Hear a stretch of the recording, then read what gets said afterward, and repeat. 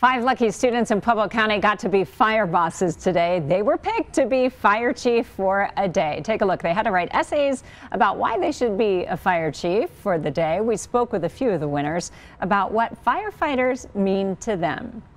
I feel like they really help the community and do a lot of stuff for the community.